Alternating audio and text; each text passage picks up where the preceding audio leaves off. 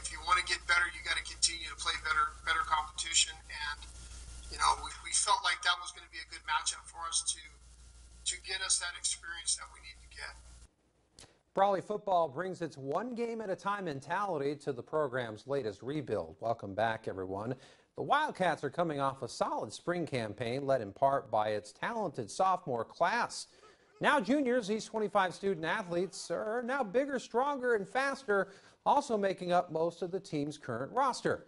Even though the Cats took tough losses to San Diego Power's Mater Dei Catholic and Valley Center, head coach John Self says that the experience of playing in these games will serve his team well for the rest of the season.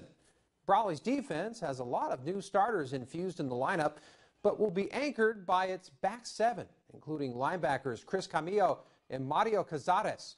Both offensive and defensive lines will also have a new cast of characters for the most part, but expect the Cats' bread and butter, the running game, to be a force to be reckoned with again this fall, led by senior back Isaiah Young.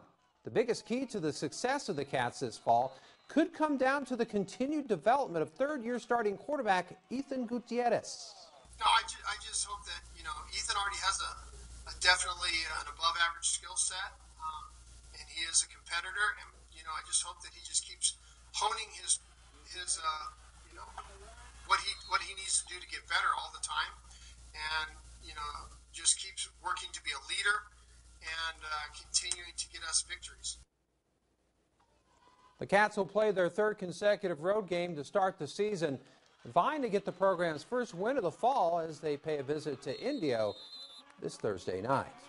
Well, here's a look at our week number 3 lineup of FNL. We have 4 contests on the docket, all headlined by an interstate showdown featuring area powers Cibola and Imperial. We invite you to join Cole and myself this Friday night. We certainly look forward to seeing you then.